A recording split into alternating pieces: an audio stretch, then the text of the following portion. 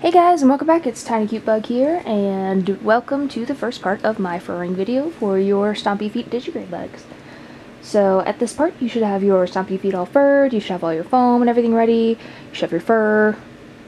If you don't have your fur, and you have your foot furred, you should get that checked out. That's very strange.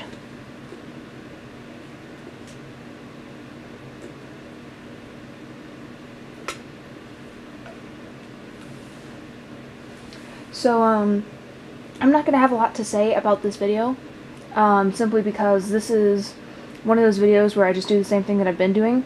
I line the fur up with the foam where it's supposed to go, and then I cut it out as needed while pinning, and then I sew it all together while it's pinned. I was going to not do this video, but I know that a lot of people just kind of sit there and they're like, hey, do this all over, and it doesn't really help. I know this because the videos that I watched to learn did this.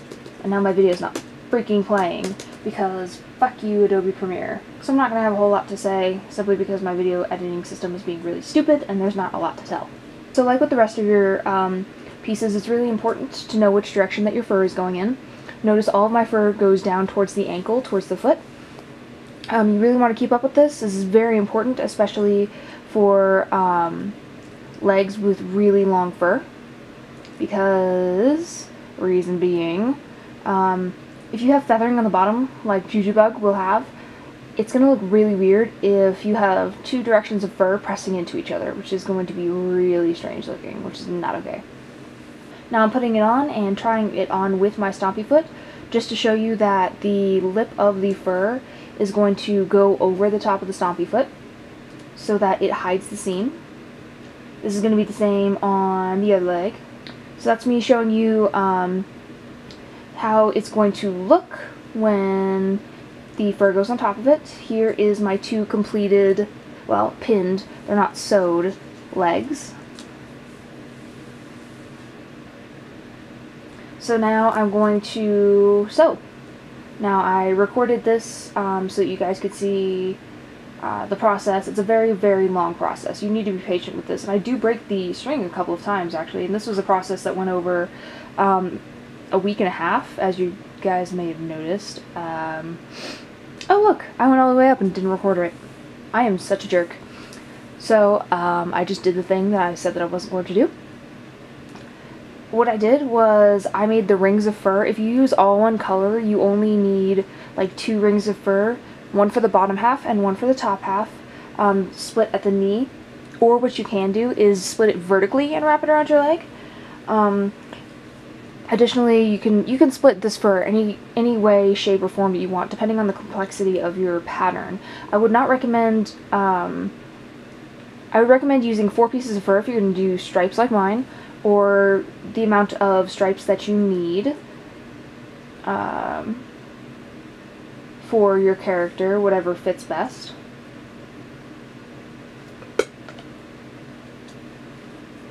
So, I did the thing, and I went all the way up. I said, basically, just do the thing all the way up. I am such a jerk. I'm sorry. And it pauses again. Jerk. So yeah, I'm using red string here because I really wanted to show you guys that no matter what string color that you use, if you're using the ladder stitch like I am, you cannot see the stitch. It is completely invisible. So you use the ladder stitch, and then it's very important to brush it out after and pull all the fur from between the seams. And it's really tempting to want to skip stitches and make them really wide, but the smaller stitches you use, the tighter the seam will be, the stronger it will be. So you can see the seam there going from a solid line to a fluffy convergence of fur. Right there, that is the seam right there, and you can't tell that there is red string underneath. Bright red string underneath white fur. That is why you should use the stitch. Yes, it's a pain in the butt. Yes, the string breaks a lot, but it's worth it. So now I have my duct tape dummy, and I'm going to put the legs on there for making the upper part, the, well, crotch of your pants. So all the legs are all sewn on, everything's all done. Look, yay, now I have short hair, which is really weird because I went from having long hair at the beginning of this video to having short hair.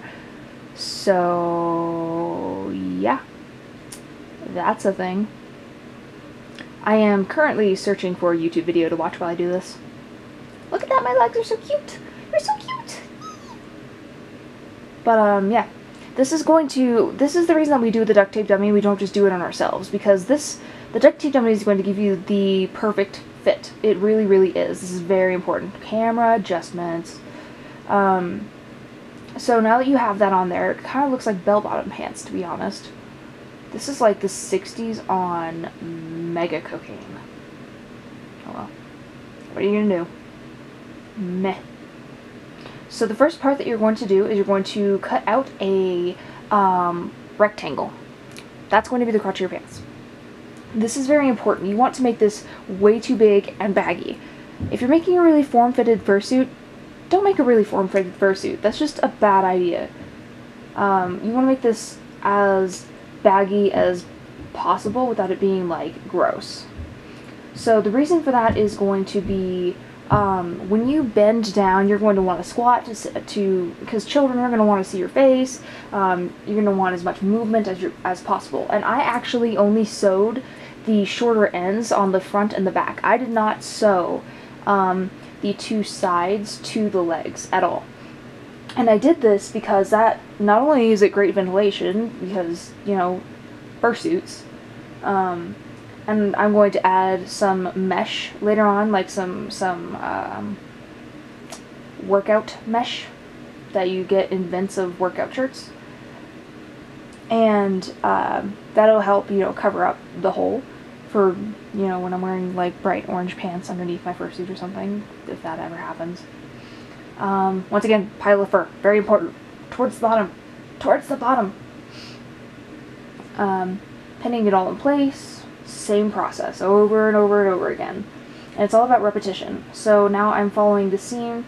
I follow the seam that your hips naturally make with my fursuit, because I add a lot of extra fur at the top of the legs, and I add a lot of extra fur at the top of the waist. That way I can make sure that everything is covered. My fursuit will be seamless. Now, this is a mistake that I've made on my other fursuits. I didn't do that, and it was a bad time. Didn't look good. You can see my shirt underneath. It's a bad idea. Trust me. Don't do it. Extra fur. Buy extra fur. Buy so much extra fur. All of the fur. Please, please, please.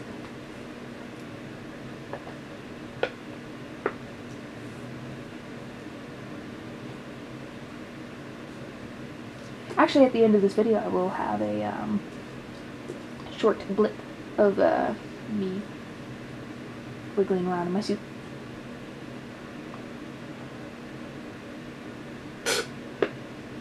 Gross.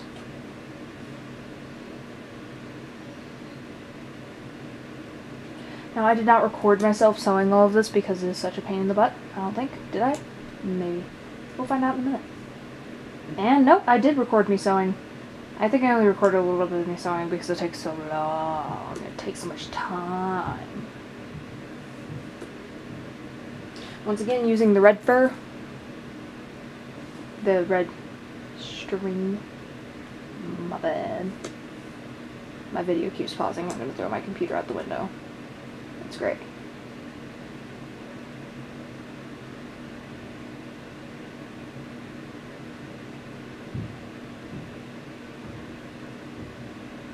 Yeah, there we go. And look! It looks like legs already. It's not even done and it looks like legs. So yeah, ladder stitch. And here we are. This is our final product. Here's me spinning around. You can see that it is digigrade looking. I do trim the fur on the bottom down a little bit so it's a little cleaner. All of your seams are nice and done, but so these pants give you full range of movement. You can wiggle your legs, you can squat down. Look at that, I timed it perfectly. And wiggle around if you want. So thank you guys so much for watching, and have fun making your stompy feet. Post some pics below in the comments, and yeah, let me know how you do. Thank you guys so much for watching.